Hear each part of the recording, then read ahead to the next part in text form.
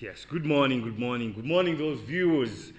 Yeah, good morning, our viewers, and this is Breakfast in Africa, the one and only program, the only pan-African television in the world and in Uganda. You're welcome. And as usual today, Nyomo Tugwembaletede Owenjawulo, a different person, I normally change. So this time round, I've brought someone different, and you like to watch this, and you love this. This is something different. Please get a pen and paper and get to note some things that are going to happen here, that you're going to listen to, that you're going to, grasp this time round. As usual, it's Jingo Kalule on the microphone and on your TV station in your sitting room, and with someone here very different. Let her introduce herself, then we can kick on. Hello, good morning. My name is Ruth Nabagereka Sebagereka, and I am a Ugandan inventor born in Kenya, and I live between Kenya and Uganda, and very honored to be here this morning. Wow, Nabagereka Sebagereka. Yes, sir. What does that mean? Nabagereka Sebagereka. Because Sebagereka, I think, is a man, then Nabagereka. How did you get such names, really? I was given them when I was about 3 years old. When I was baptized, those were the three names I was baptized with. Nabagereka, Sebagereka. And I was given them through my paternal line. Yeah. And I was not the one who chose them. Yes. I believe you are an African, you were Ugandan. Yes. You were Muganda. Yes, and my mother... You were Muganda? Yes, my late mother was a Munyankole. Right. Yes. Oh, it's nice to meet you on TV Africa. And I know our viewers are really ready to listen to what you're saying. Thank you. Yes, what have you been doing? Where are you coming from right now? Okay, well, I live in Nairobi, Kenya. Nairobi, and Kenya. I've lived there pretty much for the last 10 years. Okay. Mainly because I've been working in the innovation sector. Innovation sector. And there's a unit that really works and engages directly with inventors. Okay. And takes your product, your idea, to help you to develop it.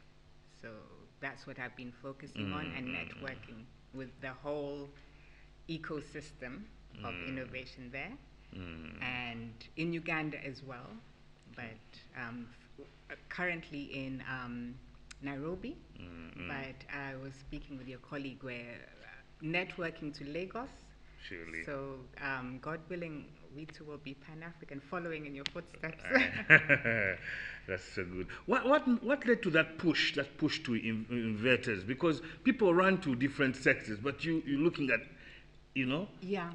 I actually was in the US for studying for my college degree. Yes. And I wanted to return to Africa. Yes. To tell a different story of Africa. People say that all the time, but I was not feeling that I was being validated in the United States. Surely, so I came back, and I wanted to do things which validated me and my ancestors, and see a long line of continuity. I did not believe that I was only valid because X, Y, and Z person said I am valid, but I wanted my validity to be an unbroken line from my ancestors. When you look at that, the word that you said, validity, Yes. yeah? You in the United States, Yes. you in Uganda. Yes. How do you compare that validity with the United States and Uganda? Because we believe that those people in the United States, they feel we as Africans, we as the black man, we don't have what it takes. Yes. There's the way they look at us. Yes. How did you find that? Well, I think that the modern age is based on money. Yes. And much as countries in Africa, up and down Africa, maybe except for Ethiopia, were colonized, it was for money. Colonization is a merchant, a trade system. Mercantilism is the other way. So the modern age is definitely one based on trade. And if we are seen as either people to be used as factors of production in the United States, or people to be to be visited for taking raw materials from Africa, then certainly that is our status within a system which is trade-based. And is this correct? Far from it. With your inversions, do they look at them as key, you know? Do you have that, the fact that you're a black woman, do they look at them and really value them? Yes, yes. Currently, my market is African American, and the product itself has a function because it's a product, it's a physical product. At the same time, it has a function of easing a lot of pain of the negative and stereotypes that they have received about Africa, and to be able to see, to negate a lot of the messages that Africa is fill in the blank, but the blank is always derogatory, negative. So now they have a product that actually cancels that. When was your kickstart of Inventions? Okay. I would actually say two things. Yes. One was I wanted to study psychology at PhD level. Surely. But my professor said, okay, before you actually get your PhD, you're going to have to invent a lot of the tools to study the brain chemistry because it's such a new neuroscience, it's such a new field that before you have all these electrodes or whatever in the brain to do, you know, the data, you are going to have to invent the machine, the tool, because it's not there. So then I decided to back away because I wasn't interested in the machine. Yeah, at that point. So, but I think the seed was planted, okay, so I need to invent something somewhere in the back of my mind. Then some years later, when I wanted to see what to do after my first degree, I decided that Africa was going to be my home, not the United States. Surely, that's beautiful. Yeah, yeah, and I mean, Africa is so beautiful, and there's so much wealth which exists. So yes, so certainly. So now to return to the point of the next step. So the second reason is that I wanted to come to Africa, but my Africa, not the Africa based on the modern view. Yes. So I would have to invent my Africa to myself, not how it's presented in the news, in the Western, you know, but exactly what you're doing here, and even walking into your reception of your studios and surely all the information. That's my Africa. Your Africa, yes. Not the one they portray, you know. Yes, yes. So I needed that, and that informed my decision to first of all, I was making cosmetics, like from shea butter and things like that. So that's your invention, the first invention you made? Yes. Was about cosmetics? Yes, my thought process was in that direction. I was mixing, you know, oils and shea butter. And then after... That's beautiful. Thank you so much. Then I decided to look at... that was which year? Which was that? Oh my goodness, it's been a journey. It's been a long journey. I started doing that in '94. Wow. Yes. 94. Yes, the time. With how many years? So how many years did you have by that time? I'm 52. You're 52. So yeah, you so were. People say I don't look it. You don't look at all. Yeah. Yes. So, but then again, that's also the processed food. I think I know. the natural food is better for the body cells than all the chemicals. So so it's certainly been a long journey. So you started with that Jocelyn butter, yes, butter? Yes, absolutely. And I wanted to use herbs, traditional herbs. So I used to get herbs and dry them and put them in the garage. My mother said, "You're a witch doctor." Surely, that's what they were just drying, you know. And that's fine, you know. Call me what you like, you know. It didn't bother me. So and my grandmother, I was talking to my grandmother. My grandmother was not. She was not Eurocentric. She was not somebody who thought that, oh, Africa is now saved because the outsider has visited us. She was not impressed. That genesis of getting the leaves and putting them in garage and dry them. Yes. Where did you get that passion? I think that I was just... Were you looking up to someone, you know? No, I wasn't.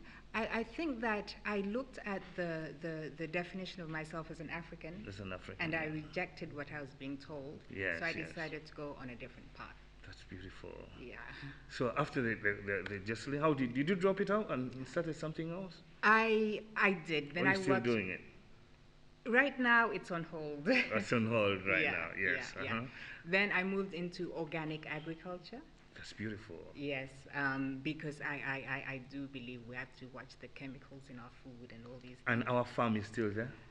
No, no, no. Oh, I worked for the national organization here in yes, Uganda yes, yes, for yes. organic agriculture, Nogamo. Mm-hmm. So I worked there in international marketing, but with the farmers as The well. farm as well. And the training department. They had about 5 departments. So as in international marketing, there's the farming, then training the farmers. Mm-hmm. So like that. Yeah. So you went for agriculture, then Yes. after? After agriculture, but in between agriculture, not in between, but at the same time, I had this idea at the back of my mind. After You had it before. Yes, the relationship is through the herbs and the shea butter and the hair oils. I Yes. was also making hair oils. I was looking at the structure of the comb, and I realized that the ordinary comb was disturbing the hair itself. So as you were combing, you were actually debilitating. You were hurting the hair in some way. Mm-hmm. So then I started to look at the structure of the hair, and I realized that the actual comb we're using, the normal Afro comb, was actually not. Because I'm so surprised. You're talking about a comb. Yes. As well as you're shaving off your hair. Yes. And, it's really controversial because I expected you to have, that inversion of the comb. Yes. And you have a lot of hair in Yes, yourself. yes, yes. How do you... Okay. How that comes about is because it has to be a process. Yes. This is the first reinvention of the Afro comb in coming to 6,000 years. The oldest comb is from 3,500 BC. 3,500 BC. Yes. And there is actually an exhibition in Fitzwilliam Museum at the University of Cambridge outlining the history of the African comb, yes. And I've interacted with the curator, the lady who organized that exhibition. Yes. We've interacted. And of course, she's very interested in this. This one. Yes. And so because the structure of the Afro comb has not changed. The structure of the Afro comb. Yes, in 6,000 years. So I had to start from the beginning. And the beginning means short hair, and to demonstrate the design principle. So I started with hair actually your length. Okay. And then as I grow my hair, I develop different designs. Designs of the comb. Exactly. Why in all things comb?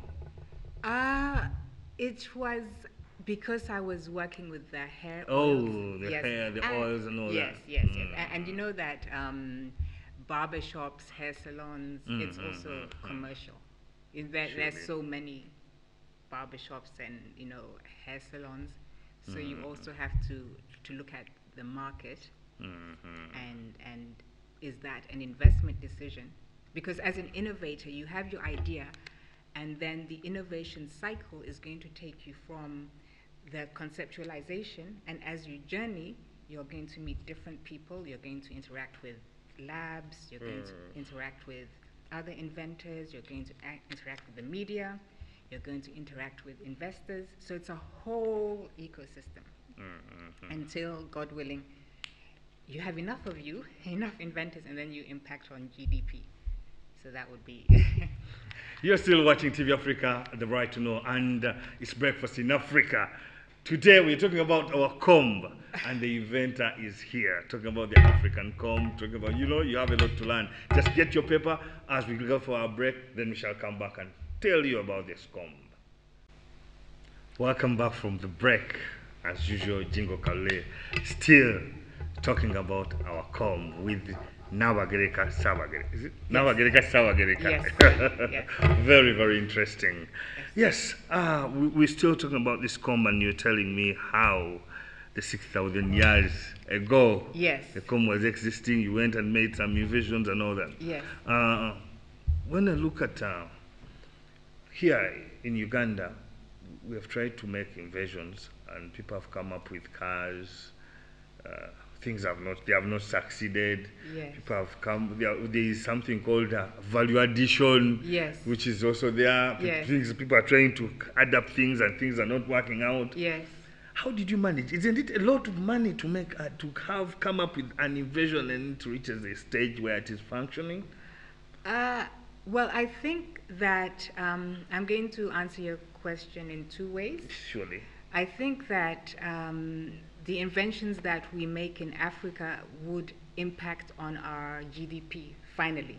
The cars or value addition through exports and through trade and all these things. So for them to work, there are different things that have to be put into place. And that would bring me to the Global Competitiveness Report, which is given annually by the World Economic Forum, and it measures 12 pillars for each 141 countries in the world. Business dynamism, innovation capability, things like that. So these criteria are education, level of health. In Uganda, malaria is impacting on people's health, so their productivity and all these criteria, they all go towards making a competitive nation. And I think that we do have to look at these things deeply as people who want to as grown-ups. We do have to be able to look at the 12 pillars and see how are they informing our children's future. And if something is not working, let us look at the innovation capability. What are the hubs? Are they there, What is going on in the schools? Are the clubs there? What is going on in the education sector? Does the curriculum allow people to be independent thinkers? These things they're stepping stones. So the curriculum should direct them to that. Oh, yes, 100%. You have to be a free thinker. You have to think independently. You have to have the confidence that actually what I'm thinking is correct. Despite the naysayers, despite the haters, haters gonna hate. You just have to keep going. Endurance. You have to have the character, and you have to have the support system, because sometimes you're going to cry. It's going to hurt. Sometimes, it's going to be very difficult. Sometimes it's going to be challenging. And if you don't have your people, your church, your whatever, and the mountain to climb becomes impossible, then you're blocked. So you have to dig deep and keep going. So that's the other part. Now for there are many things, because I'm really surprised, and I'm broken speechless, because I look at a model, I look at an inventor. Have you tried modeling before? I did. You yes. see? I can see it in you, and our viewers can really prove that. You did that? Yes, in college in the US for a little bit. Yes. You were a model in the US? For a little bit. Then yes. you had to drop it out and come to this side. Yes. That's I really want to go deeply into this yes. comb. Yes. Is it for female, for men, anyone? For anyone, yes. And I do say it's for adults, so because I'm developing one for children, which is so much kinder to the hair. Why is it that there is for children and for adults? What makes that? It would be the scalp, because the baby scalp. Yes. So yes, sensitive. But this is very good for short hair. For your viewers who are familiar with going to the barber shop and requesting which size the barber should use, it's for size 2 to 2.5. So when you get your haircut, you can use it for the haircut. No. When you get the haircut, yes, you use it for combing. Yes. It's for combing. Yes. Just combing? Does it have any magic in the combing and anything like that? Yes. It has a back platform behind the teeth. Yes. And this back platform smooths the cuticles. Yes. Now each hair strand, if you imagine that this is one hair strand. Yes. And it's a microscope. Now each hair strand has tiles, like yes. The cuticles, excuse me, like the tiles on the roof of a house. Now they have to be kept flat and closed. This is the only comb in the world, in the world? Yes. Forget about China, forget about North America, forget about you know, anywhere, Indonesia, Australia, which can go through the hair and smooth the cuticles through this back platform. And what the beauty of that is that moisture content is retained in the hair strand. Light can reflect off the hair strand. And because it happens in 7 layers, if you have different hair strands being aligned, Yes.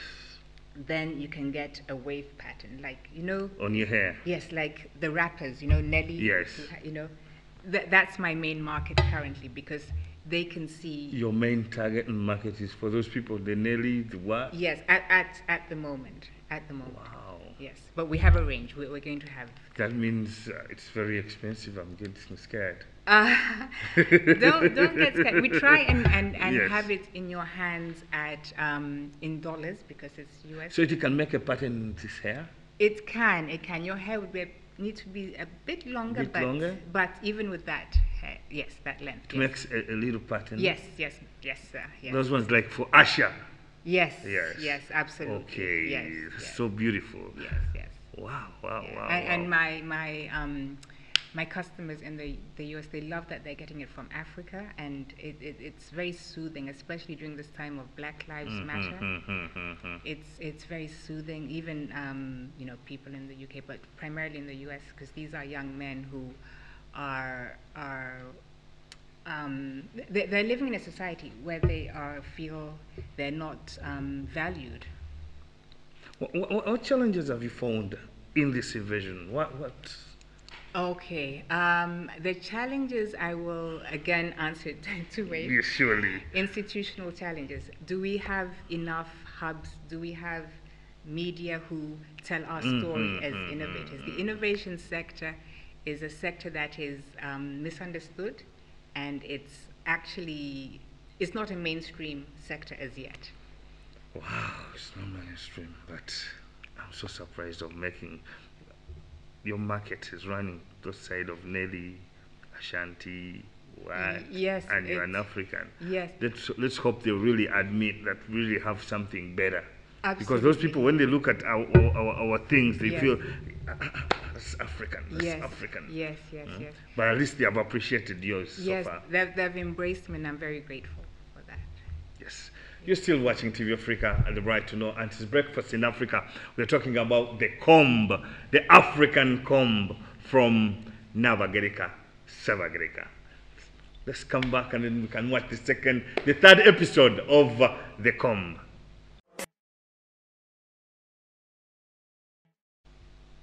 Welcome back from the break. It's Jingo Kale, and hey, my colleague, my inventor, Navagerika, Savagerika. That thing really surprises me, and I really get overwhelmed.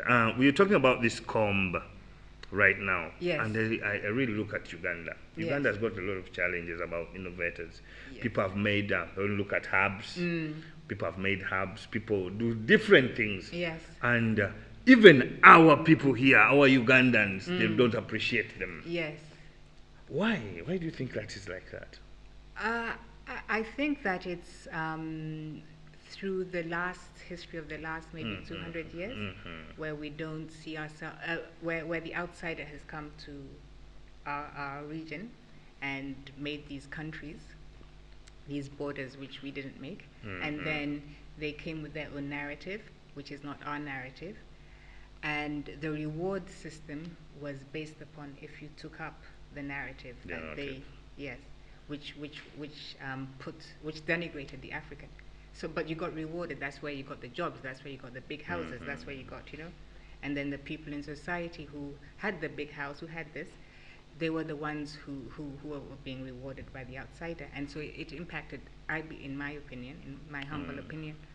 So then, because of course they could not come and colonize a country, or I think there's the saying that something about you cannot colonize a mind that is free. Or surely, yes. So the stories had to be taken out, the ones of the positive African, and so the buyer sees everything African as bad. because it's been going on for 200 years. But it can be reversed. Anything can be. When did you come back to Uganda?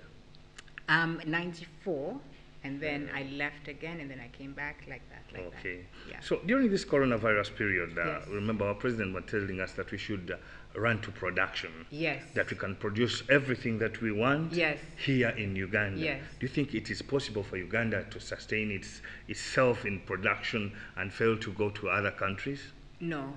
We're not ready for that? No, Uganda can produce something in the supply chain, but not every country is going to be self-sufficient because with economies of scale, what I really feel we need to have respect, a global village, but respect each other. And Uganda can produce some things, but I don't think we're going to produce, it doesn't make economic sense to produce buttons, toothpaste, cars, everything, you know, TV cameras, not everything. But certainly we have to move to produce more things. I'm not a fan of this new way of speaking that each country now has to become, you know, scared of the other. Yes. And no, I think we have to, as we have to come together. But I think that production in Uganda can reach levels that are perhaps inconceivable right now. 100%, I know. What advice could you give to the Uganda innovators? What advice? I would say that believe that you can do better than anybody else in the world. Believe that you are the world leader in your craft. Believe that. What's the name of this innovation? This is called the Truth Comb. Truth. And the Truth Comb, yes. We try and tell the truth. The truth about the hair, the truth about every innovation. And we are the comb for curls. We are specific in the curl market.